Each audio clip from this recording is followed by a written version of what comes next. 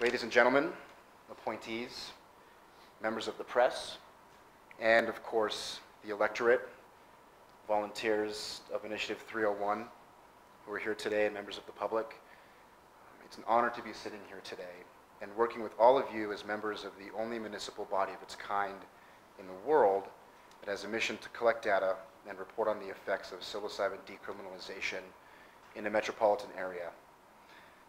I want to acknowledge how tremendous it is for me, for everyone who worked with Decriminalize Denver,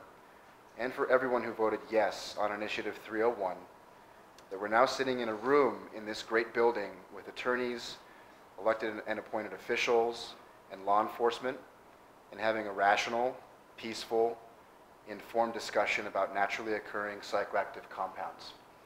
namely funky fungi, magic mushrooms, boomers, shrooms, psilocybin-containing mushrooms.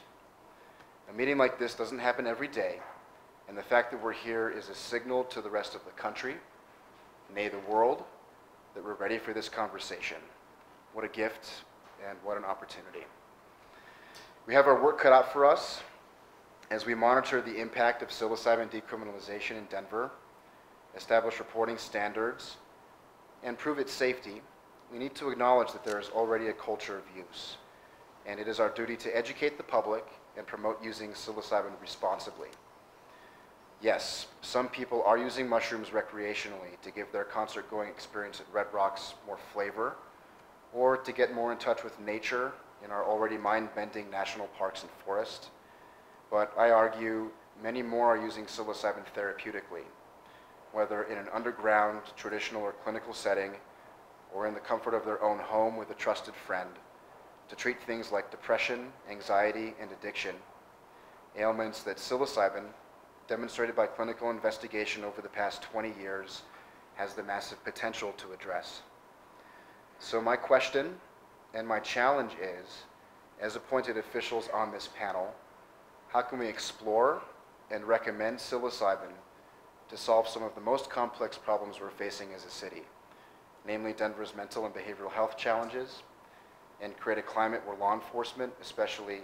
embraces a culture of compassion over criminalization for drug offenders. Imagine a world with less crime, more empathy, more creativity, more inclusivity, more innovation, where we have access to natural medicines, tools that have an immediate and long-lasting impact on our health and mental wellness. Denver has an opportunity not to become the drug capital of the United States, or a new Amsterdam, as some have stated, but as Initiative 301's field director, Travis Tyler Fluck, has stated so eloquently many times, and he's sitting right over there, Denver can become a new Geneva, where people from all walks of life can come, and they don't have to stay, but they can come and get the healing they need to live a happier and more fulfilled life. Thank you.